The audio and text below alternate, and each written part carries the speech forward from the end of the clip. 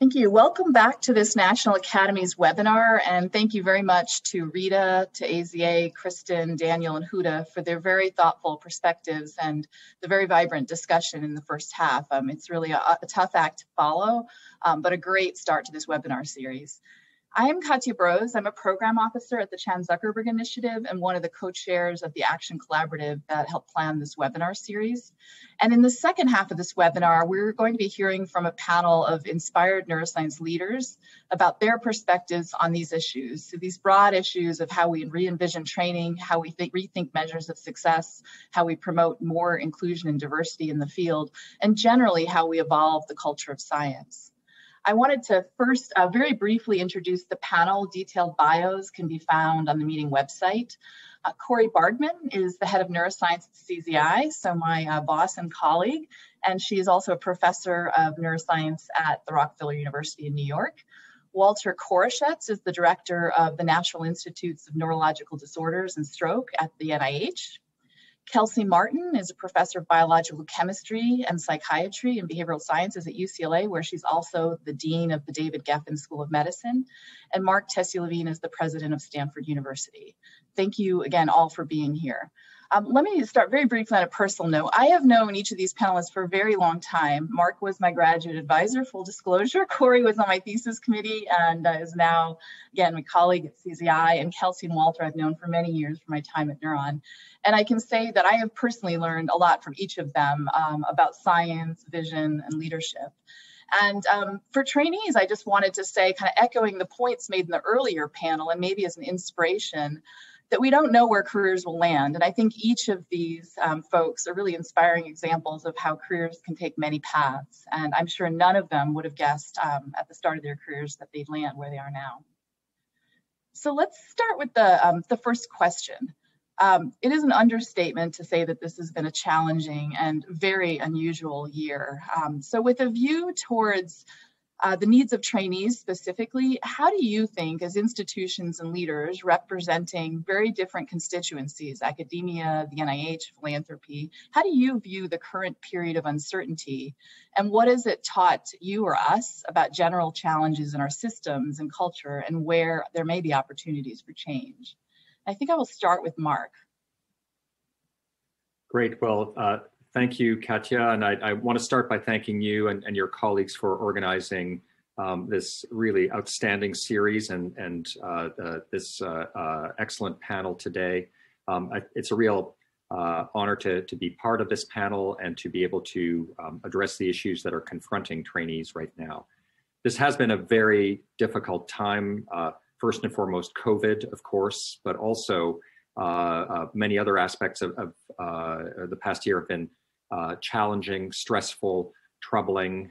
The brutal killings and heartbreaking acts of injustice around the country that have triggered a call for us to address racial justice with urgency. The events in government in Washington over the past year, but culminating in the events of 2 weeks ago in Washington.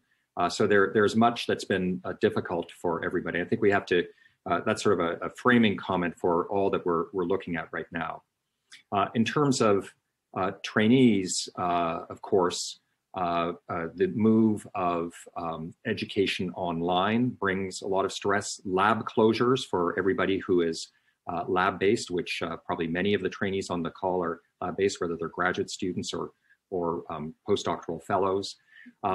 Impacts on careers as, first of all, people's work is interrupted and slowed down.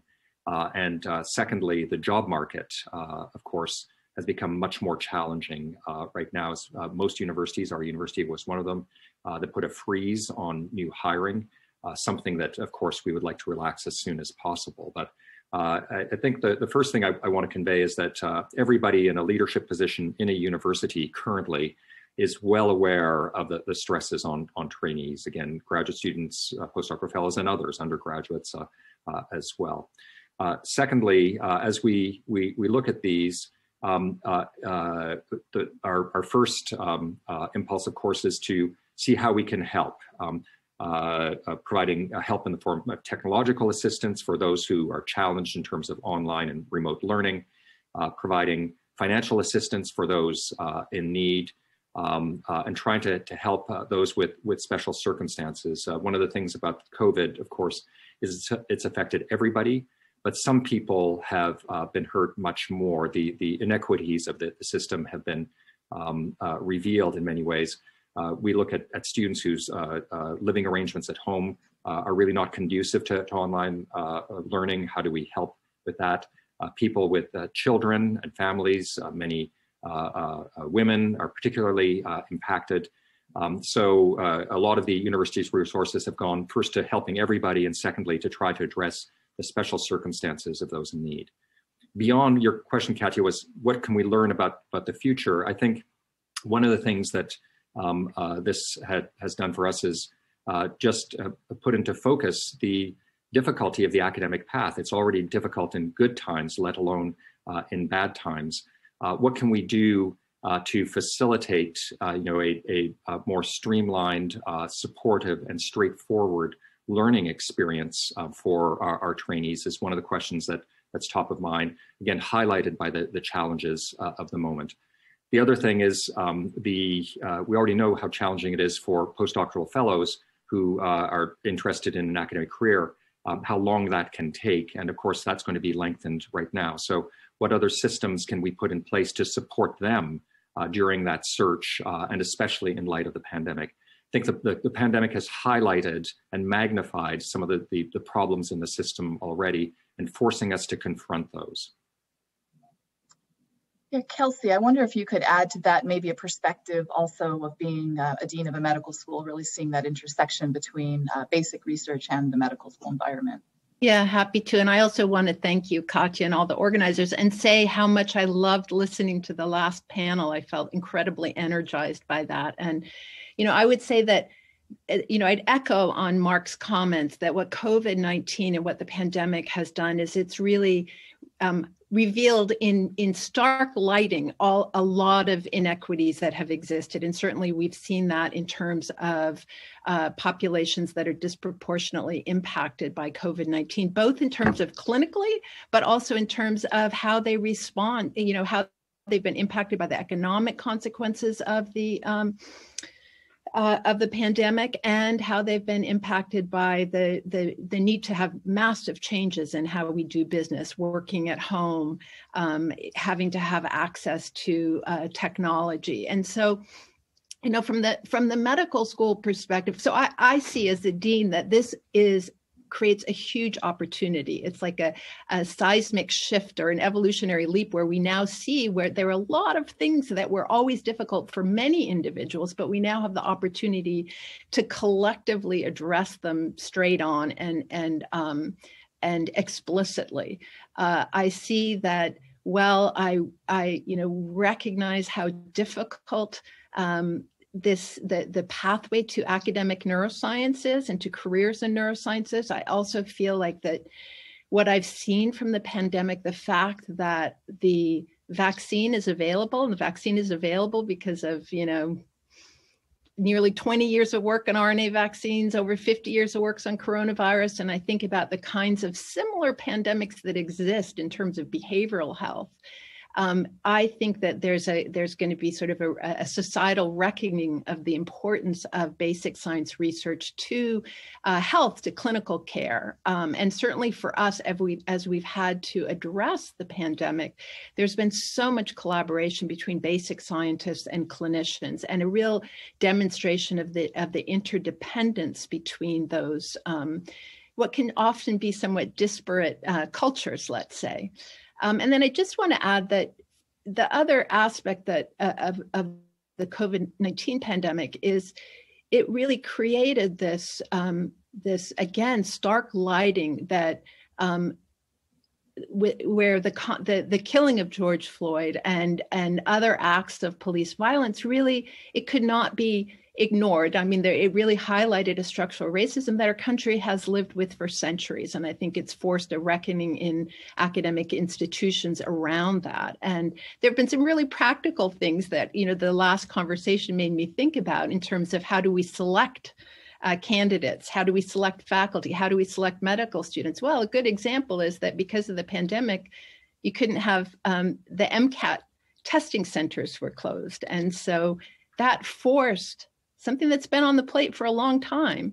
How do we evaluate candidates for medical school if we don't have those MCATs, which are known to discriminate against individuals from underprivileged backgrounds? And, so I think that it's just been this opportunity for us to address so many problems that have been there. And I actually consider it, not to be overly optimistic, but an incredibly exciting time for anybody who's looking at a career in science and in medicine. It's just shown the power of science and medicine. And Walter, can you give us a bit of a view from the NIH, how you all are thinking about this period of change? Well, I think a lot of common themes that Mark and Kelsey put in front of you. I think in terms of what we see, it's almost like there's been a pause and everything was frozen for a period of time. Now things are thawing out. So for trainees, it means they lost time, and I think most of the institutes are very interested in trying to help people who are caught in this transitioning period. So extending fellowships, training programs, and paying for those extensions are the kind of things that we've done. And that's, with all the loss due to COVID, that has risen to the top, I think, across NIH. So we are incredibly tuned in and glad to hear from the people who are in training at the sessions today. I'd like to say, there are certain ways to take advantage of a crisis, and I think Kelsey made these pretty clear. So, at NIH, there's been lots of talk over the years about how to improve the diversity of our workforce, but now it's kind of come to the point where, well, if you don't do it now, when are you going to do it, given what's happened? So the wheels are really moving, and so I think that there could be some real significant changes at the NIH side that are, within our legal abilities to do to improve diversity of the workforce, to really stamp out harassment, which actually was a big program before the concentration on racism, but now, that morphed together, at least here at the Institute and hopefully in our grantees, where we can pull the levers to kind of obliterate that kind of bad behavior, which is really destructive to trainees. I think we have done surveys of trainees and, why they went one direction versus the other direction. The thing that comes up more and more often is that it was really influenced by their mentor. So if there was a female trainee who became pregnant during her postdoc and the PI got all upset that they're going to lose, somebody at the bench, that's a really bad thing to happen to someone and can push somebody out of science. And on the other side, there are great examples where, a woman was considering moving out when she became pregnant and the PI said, don't you dare, you do not do that. You cannot, make that move. You have to stick with it. And that's again been, once again, over and over again, the mentors are the key. Now, maybe in COVID, hopefully there might be a change. The mentors oftentimes were in the air. They were visiting professors of the American Airlines, and now they can't do that. So they have to actually interact on a daily basis to keep the lab going in this COVID time. So maybe there's a silver lining there too. The remote technologies, their power, I think, is something that we learned about, and particularly with regard to trainees, I think to build science communities is so much easier now. And then, the kind of things that popped up, like Aaron Gitler's NeuroZoom at Stanford, people all over the world get on those things and talk about this science, and it doesn't cost you an airplane ticket. So hopefully there are some things there that trainees can take advantage of that will also continue into the future. And then I think, as Kelsey said, we can talk about neuroscience, hopefully get a chance about later, but the point is that we are in a pandemic and science brings a solution. So I think that this raises the profile of science in our country at this time. You know, it should have been there all the time. There's lots of discoveries that, you know, save lives, but hopefully you only get one chance to snuff out a pandemic. And I think that we're on the path to do that. And so I think science gets a higher profile, which I think bodes well for trainees now who are, they're really inheriting the science of the future. And they will make the science of the future. If they don't like it the way there is, you're going to have a chance to change it. Us old guys, we want to listen. We want to change it too. But eventually we're dead. And as you know, Steve Hyman used to say, science progresses one death at a time. And you will then inherit this great community of scientists and have a chance to make it better. And I know you can. And so we'd like to help to make it happen faster. So thank you. And Corey, I think maybe bringing in your perspective as somebody who's straddling academia and philanthropy on, you know, what are the kind of positive learnings from this period? Kind of Walter mentioned sort of science being more front of stage in our larger society, but how do you see sort of the future of learnings from this difficult period? Yeah, I absolutely agree with the other panelists that this has been an extremely challenging time, particularly for postdocs.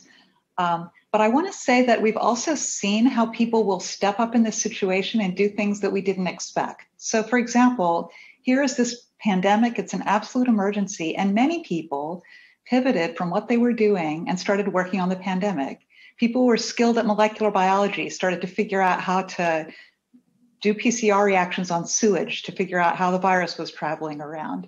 People who were working in physics were actually building PPE actually in New York in the spring because it wasn't available commercially. And so people were figuring out how to use the shops. That's a trivial example. But we saw many people who were able to use their expertise and move into a new problem.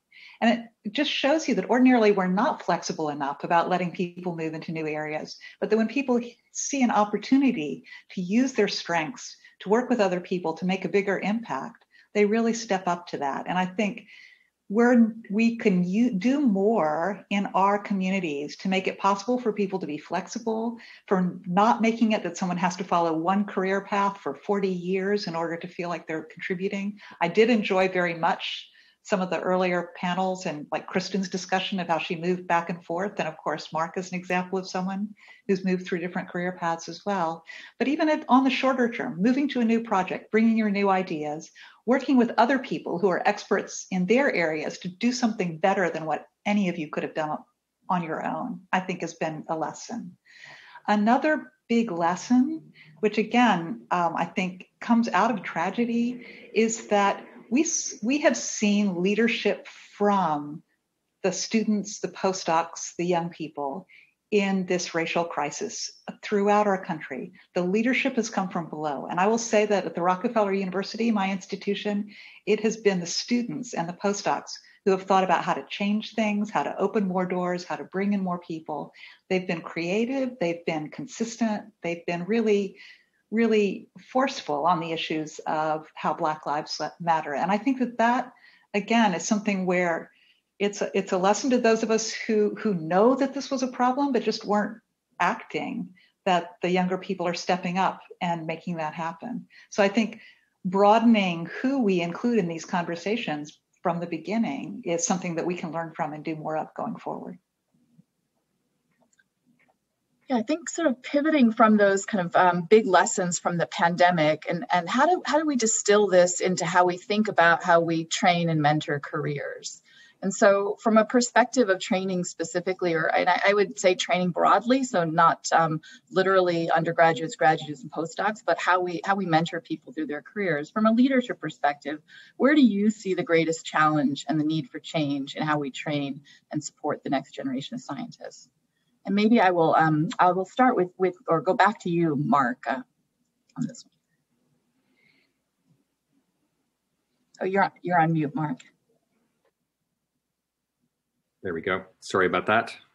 This is the most famous saying of 2020.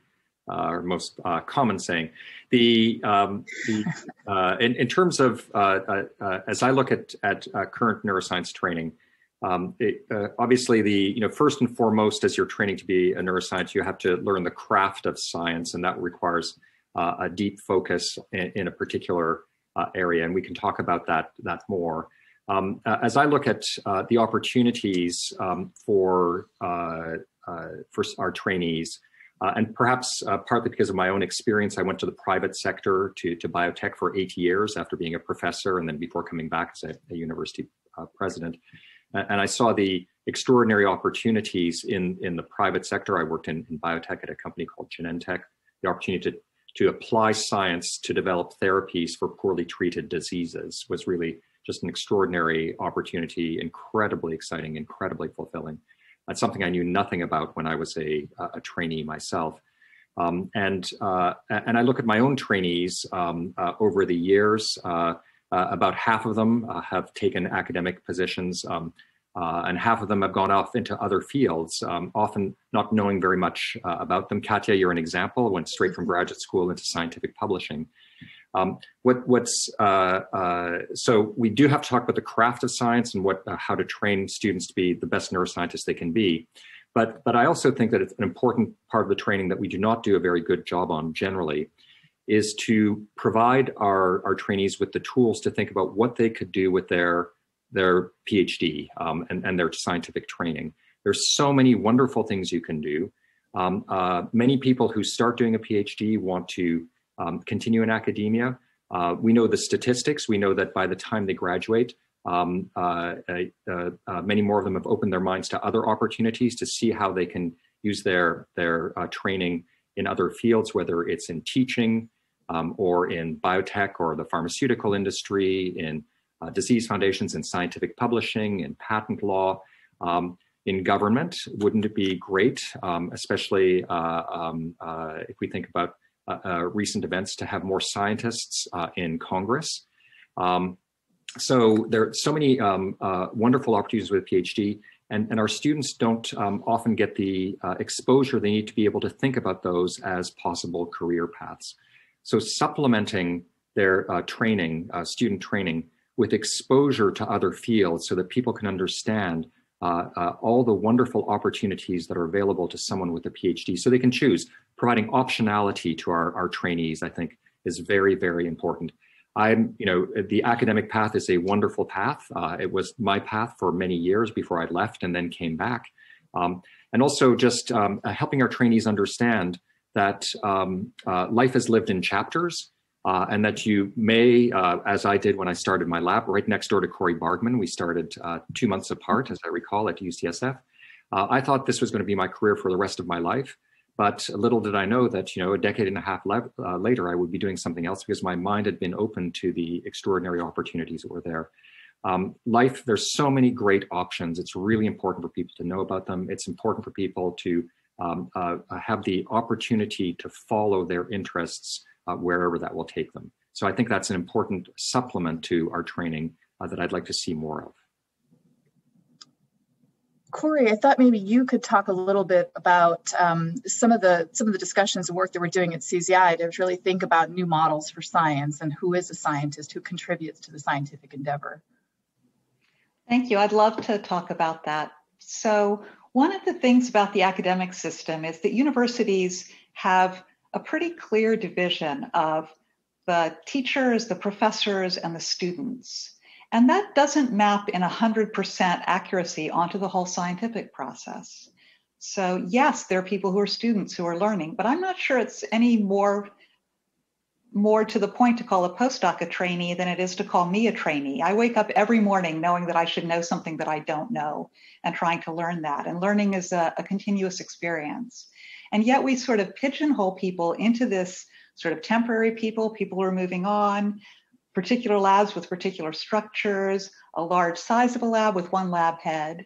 And I think that it's time for us to rethink that a little bit. And one of the things that I've been thinking about at this philanthropy is how we can sort of rethink the culture of science a little bit to recognize that not everyone needs to be part of this, of this very rigid potential hierarchy. I don't think it's a surprise. I don't think it's a coincidence that some of the groups that have been doing very impactful work in public health and disease research during the COVID era are institutions that have a little bit of an identity outside of being strict academic institutions.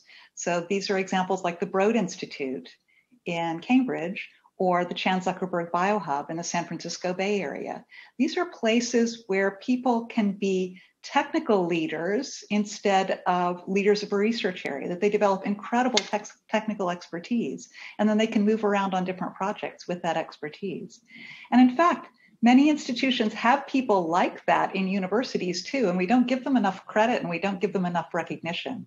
So within many institutions, you'll find that the person who knows most about microscopy is not the head of a lab or the head of any lab, but really the head of the microscopy facility, who will be keeping up with the field, who will know how to teach, who will know how to innovate, who will know how to collaborate. And these people don't quite fit into our hierarchies, and so they don't quite get the respect and recognition that they deserve. And one of the things that we've done in the philanthropy is to specifically set up grant programs to recognize those scientists, to link them together, to have them develop communities of practice, to sort of increase their visibility and their prestige within the scientific community. Other parts of science, again, that are technical and that make all of us much more effective are things like, at this point, the technology tools, the software, the bioinformatics, the different kinds of computational science that are moving science forward.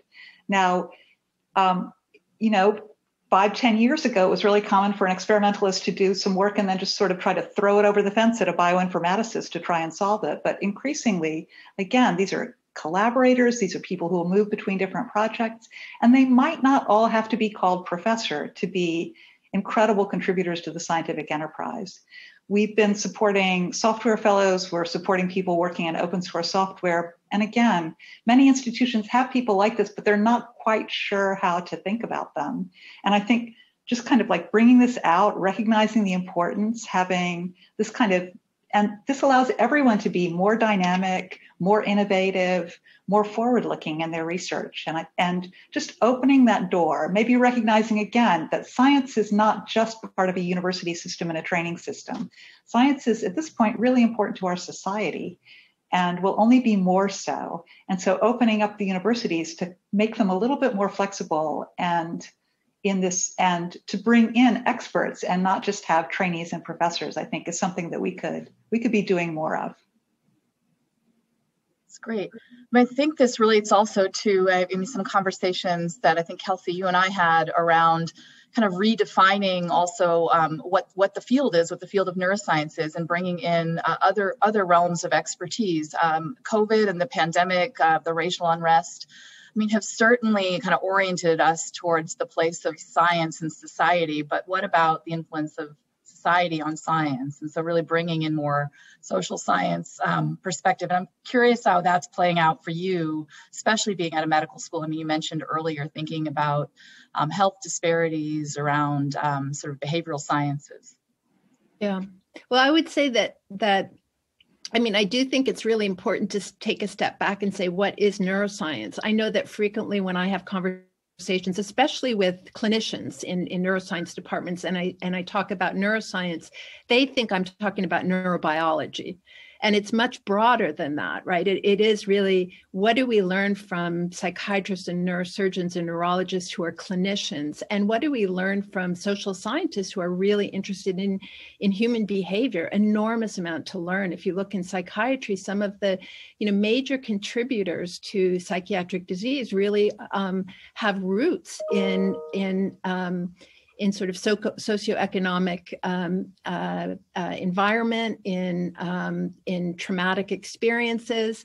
They're probably linked to biological, but where can we make interventions? And I think it gets back a little bit to me to what Mark said about really, as a trainee, one needs to learn the craft. You have to become really expert in a discipline, in a way of thinking about neuroscience. For me, it was really cell biology and molecular biology, and that's because that's what I love. But I really recognize that to understand the brain and behavior, one needs really all these different disciplines. And it is that flexibility that Corey was talking about recognizing that you as an individual learn this discipline. And I think what we need in training is how to not just teach that discipline, but teach how one then works with others to answer a big question by putting together and respecting all those different ways of solving problems. And part of that very practically is expanding the definition of who is a mentor. I mean, I was fascinated, Walter, when you said that when you did an analysis of career paths of awardees, that the mentor was sort of the major point. And I think that's so important, because if we have mentors who have a very closed-minded view of what is neuroscience, we'll never get to that point of really being able to take all those disciplines and how do we knit together the molecular with the circuit, with the social, and really in the clinical, and understand brain and behavior. Yeah, Walter, I wonder if you have anything to add to that also. I think on some of the points that were made earlier around really expanding the scope of of who is a scientist, who's contributing. I think you're doing a lot of work at NIH around team science, especially with the BRAIN initiative. You're on mute, Walter. Okay. Yeah, so, you know, it's a little different at NIH. We're a government agency and taxpayer invests in us to solve problems. And our problem at our institute is to understand how the nervous system works, which we know so little about, and then to use that knowledge to reduce the burden of disorders of the nervous system. And, you know, if you feel bad, I used to tell my residents when they complained about life, you know, just go up on the hospital ward and see what people who have diseases are suffering. So the good news about what we're doing is that it's, you know, it's inherently valuable. We didn't make it up. It's a problem here to solve. We need a lot of people to solve it.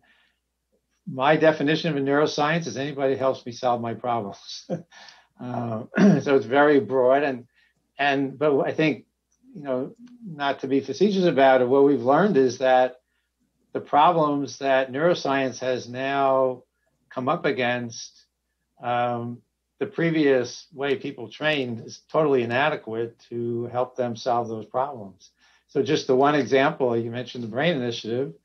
You know, the problem 5 years ago was if you wanted to understand how the brain worked, you had to stick an electrode in one or two neurons at a time, show the monkey something, collect the data, and try and figure out how the whole circuit worked based on those, you know, very limited samples. Now the problem is we have the technology and we can record from 1 million neurons simultaneously, but good luck trying to figure out what any of that means. And so the people who study the one single neuron at a time, they can't help. Who can help? It's going to be people who have this ability to look at really multifaceted data in a highly computational manner. That's just one example. What has troubled me over the years is that when we first did our strategic plan for basic science, the message from the community was, leave us alone, give us the money, don't do anything, we're fine. That was wrong. The BRAIN initiative taught us that, one, you're not fine if you don't have the right tools, and two, if you don't have the right people coming in, you're not fine either. And so looking to the future, the advantage we have is that neuroscience is actually inherently interesting. So it's easy to pull people in to neuroscience than it is diabetes, I would gather. But we have to reach out and get the people who can solve our problems for us and build the tools that bring us to the next level. Now, in terms of this dichotomy between, you know, the individual labs and the team science, that is a really, you know, high priority question for us. But it's now clear that there are some things you're never going to get the answer to unless you have team science. So the BRAIN initiative, you want to get a cell census of the entire human brain, that's going to take hundreds of people working on it. And no individual lab is going to be able to do it, but we can do it if we get the team together. And that benefits from that will accrue to everyone in their individual labs.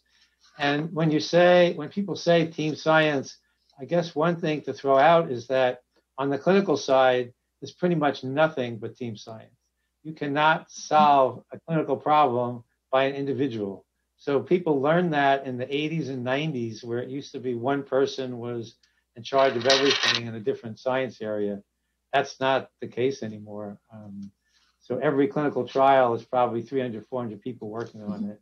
Most of the clinical research projects, again, probably 20 or 30 people. They're expensive because of that, but there are precedents for team science and neuroscience, certainly on the clinical side, and now with the BRAIN initiative, certainly on the basic side too. So thinking about these different ways of evolving training, I'm wondering whether we could sort of divert briefly to talk a little bit more about kind of measures and assessments and rewards and incentives. I mean, that was a big topic in the first panel. All four of you think about a lot. And really, I think as someone in the first panel said, I mean, we can't reach our values if we don't reward them. And so I wonder if we can talk about that briefly, how that's playing out in different parameters. And so CORI, maybe we'll start with philanthropy and CZI, knowing that philanthropy is not all of CZI is oriented to all of philanthropy, and so we do things our way, but I wonder what you can say about what philanthropy can do to shift rewards and incentives. So I think if you think about what the rewards are in science, the first thing is, like, what is rewarding to me as a scientist? What does each person do as their rewards? And I think, scientists are really motivated by discovery and by impact. And that's what we see in COVID. That's why people were moving. They wanted to make an impact. They wanted to make discoveries. Second, they're motivated by respect. They want to be part of the community and be treated with respect by their colleagues, no matter what their age. And third, they're motivated by autonomy, by some ability to make their own decisions, to follow their own instincts in their work, and not sort of feel completely shut up in one particular thing that they must do. And the tools that we have to kind of help move these things around, I think the tools that we have to kind of move these personal incentives around are jobs and funding. So we can use those tools to try to create different kinds of environments in which people can be successful and can meet those needs.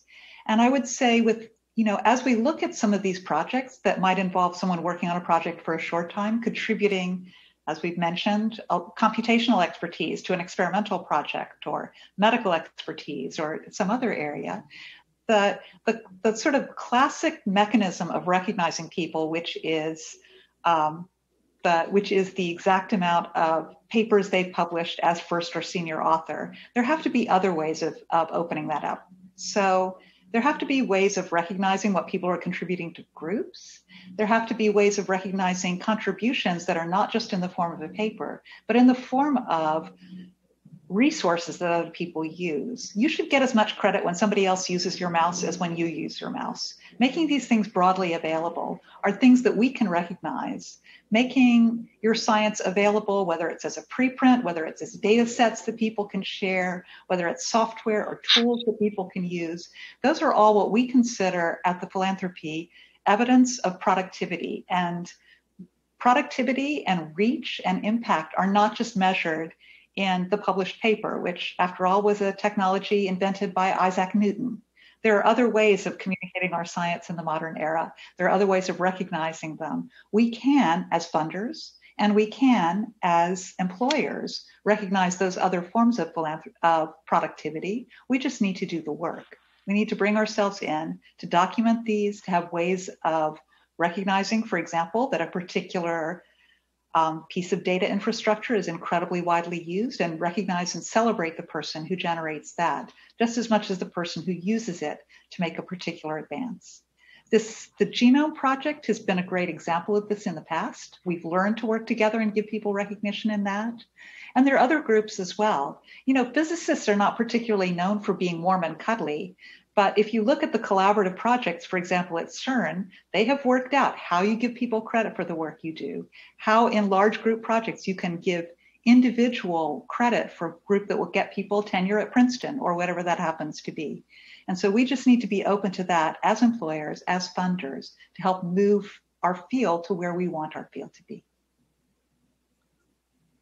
Great. Walter, do you see, as the NIH being kind of a major source of both rewards and incentives, do you see a shift in the wins at NIH for how people are evaluated in terms of productivity and career progression?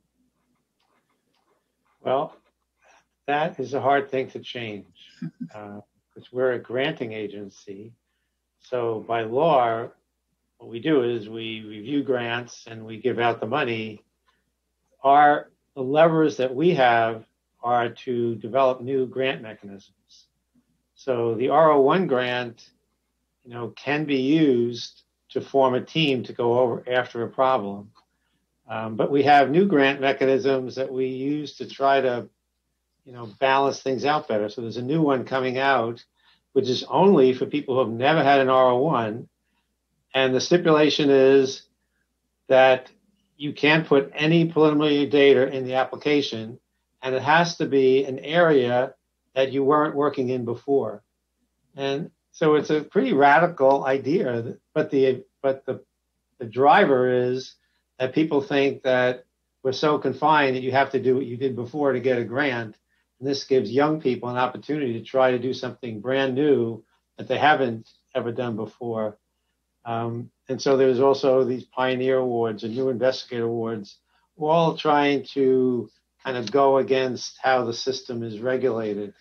Now, I think what I've seen in terms of team science, and then again, this is more on the clinical side, is that groups form and they self-form.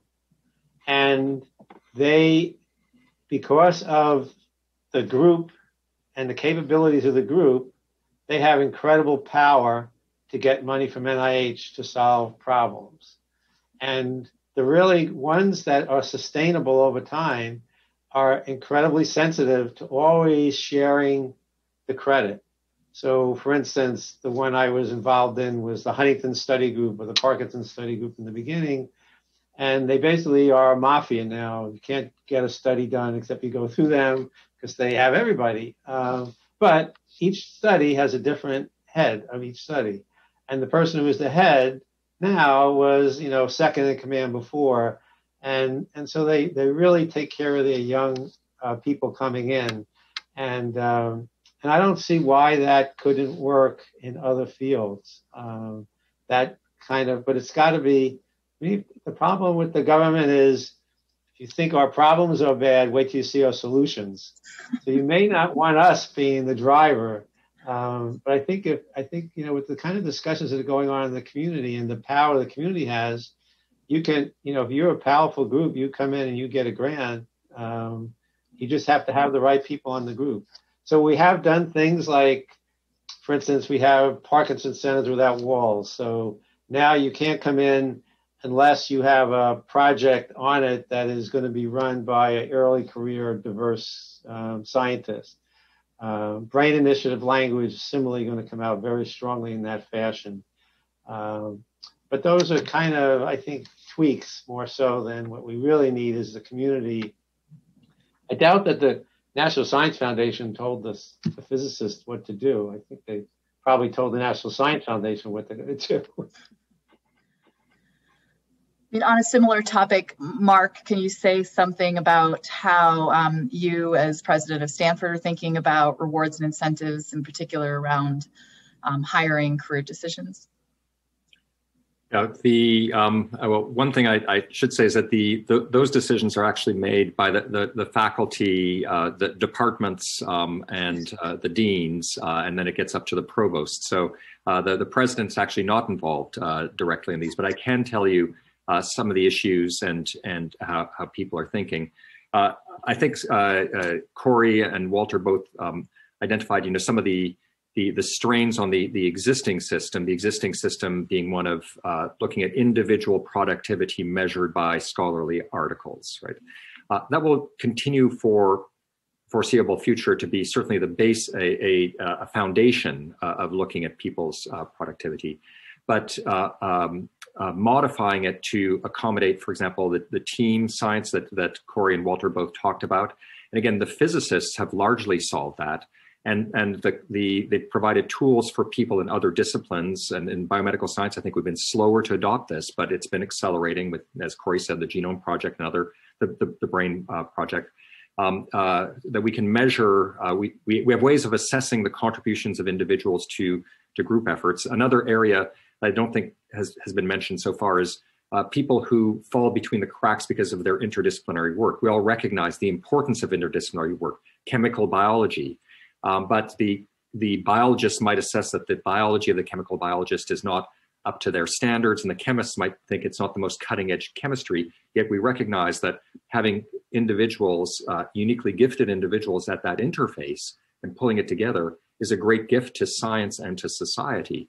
And that's been solved also as people have come to recognize. We've had a big push at Stanford for 20 years on trying to break down the silos between disciplines, creating interdisciplinary institute, interdisciplinary programs, and the ability to assess the interdisciplinary contributions of individuals as well. It's an evolution rather than a step function. We recognize the problem, but the culture of departments they have to be brought along. It's a slow process. I think one question is, how could we accelerate it? Another area is people who are starting and do scholarly work that's easily recognized, but then see a potential application to a disease and decide to focus on that, which might not lead to a publication in the near term. It might lead to some inventions, some patent applications. And we have to have ways of encouraging and rewarding that as well. As Walter said, the NIH has the job of encouraging discovery to then apply to tackling disease, and we have to reward people who are taking that extra step. So what I see in academia is a gradual evolution as people in different fields see these issues coming along and gradually adapt to them. I haven't seen yet sort of a systematic way of saying, of identifying a field and saying, okay, now let's change the way we do this here. So I'm optimistic about gradual evolution. I feel a sense of urgency to help accelerate that, but I don't see that happening on a rapid timescale. And maybe a related question, which I'll start with you on, Kelsey, which actually I'm starting to take some questions from the Q&A, which relates to this topic, but also to a point made in the earlier panel around sort of the intersection between ground up grassroots efforts and top down buy-in. And I'll actually read the question because I think it sort of places the challenge. What are the practical steps that can be taken to get top down buy-in? I'm concerned that the current institutional leadership, having come up through the traditional system, will be hard to move. Words are one thing, but action is another.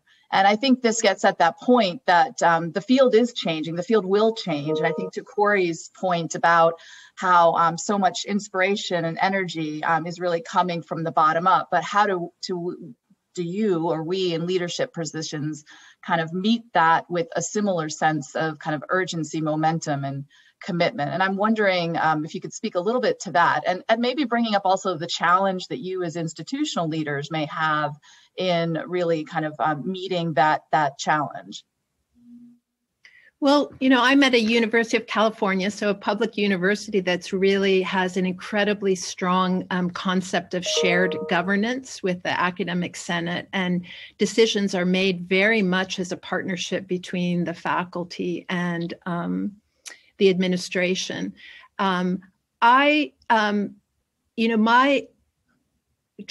challenge I see is how do you get the entire community to try to think about the greater good for the field and the greater good of the organization. And it's not just faculty, it's the staff and the trainees in the organization. And I do think that we have this opportunity. I agree with Mark that it's a slow evolution to change how we reward and how we make change at an institution. But I think that we're at a moment right now where there's so much pressure and again, maybe the pause from COVID-19 and actually, the economic consequences of the pandemic that have been very difficult, at least for medical schools. And I believe also for, universities by and large has kind of forced that reckoning as well.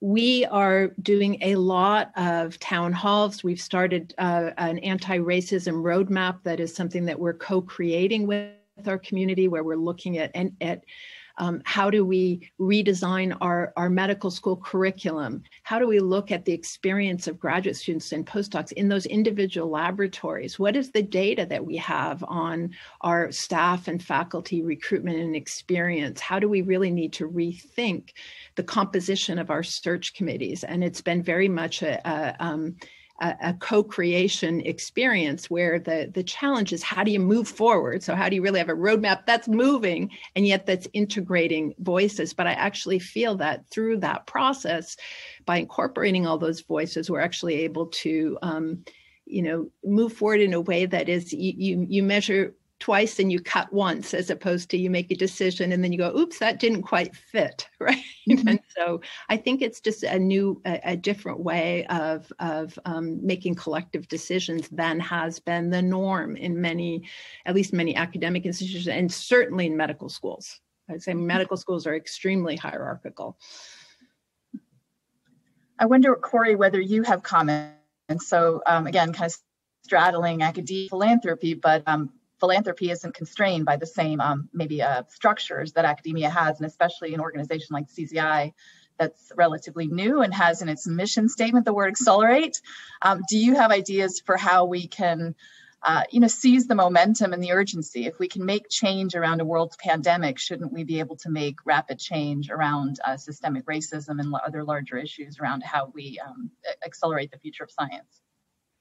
Yeah, I think one of the great lessons I learned from Bruce Alberts when I was a starting assistant professor at UCSF was that when you have new resources, you can try new things. Mm-hmm. Think about something like the National Institutes of Health or Stanford or UCLA, these great institutions, they should be moving slowly and deliberately. They're so successful that they need to maintain what they're really good at while they build out new things. And I think that it's not either or, that these groups should continue to do that, and groups that are starting up, whether they're new institutions, whether they're new philanthropies, have the opportunity. We don't have to feel that we're already trapped in our own success.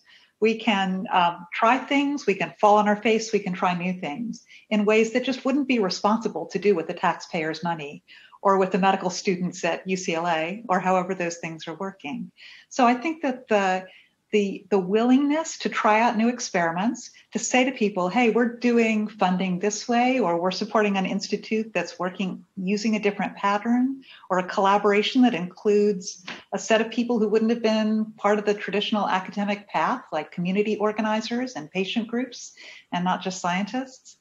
We can do that. And if it's successful, then we hope that that will create examples for other institutions to build up. So we can, in a sense, de-risk that a little bit for them going forward while making those next steps, while opening the doors to those next steps. That's excellent. I want to start to close. I want to close with a question for brief answers for all of you. Tomorrow, we're going to see the inauguration of a new president and a new administration. Very exciting that President Biden has reinforced his commitment to science, and in his letter to Eric Lander, who will be the lead science advisor to the administration, a cabinet seat, he's framed 5 questions. I encourage everyone who hasn't seen that letter to read the letter. It's a very good letter. One of which is, how can we ensure the long-term health of science and technology in our nation? Huge question, not a short answer. I'm asking you for a short answer, but from the perspective of evolving and accelerating the evolution of how we train and support the next generation, can you very briefly just say what you would advise to President Biden and Dr. Lander, what should be the highest priority item for their agendas? Maybe I'll start. It's probably totally unfair, but Walter, you're on the inside. Yeah, don't tell me what to do here. Well, I think it's pretty, in my mind, the future depends on the young people. And so I think we can't just assume that things are going to happen the way they did in the 70s. And we have to listen to the young scientists now and ensure that they see science as a fulfilling career. I think there's lots of ways of doing that, but I think that is the secret to the future. One thing I would throw out is that our scientific workforce is not really diverse. And we are also incredibly heavily reliant on people coming in from other countries. We need to continue that pursuit of global science, but I don't think we do even near what we should be doing to hook young people on science, particularly neuroscience. And so I think moving younger and trying to get people to see what it's like to have a fulfilling career in science is, I think, something we should kind of rev up more than we do now. How about you, Kelsey? Yeah, so I remember when I became the dean, I thought about something that I heard from Joe Biden many years ago, which was, don't tell me what you value, show me your budget and I'll tell you what you value. So, but that, that's a little bit, I mean, it's a bottom line view of it, but to me, it's articulate, develop a society and an economy that articulates the long-term value of science to our nation. Mark? I guess in terms of training and supporting next generation of scientists, I would say make science training accessible, inclusive, and exciting.